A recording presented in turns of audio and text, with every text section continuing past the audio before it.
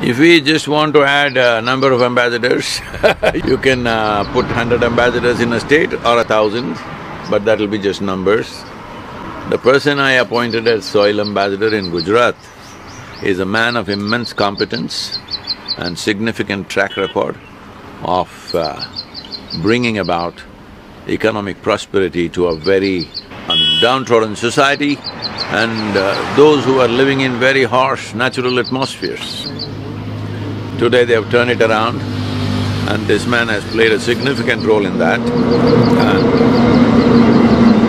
he will carry that in a different way, not just as a badge on his chest, but as a responsibility that he will fulfill, knowing the man I appointed him.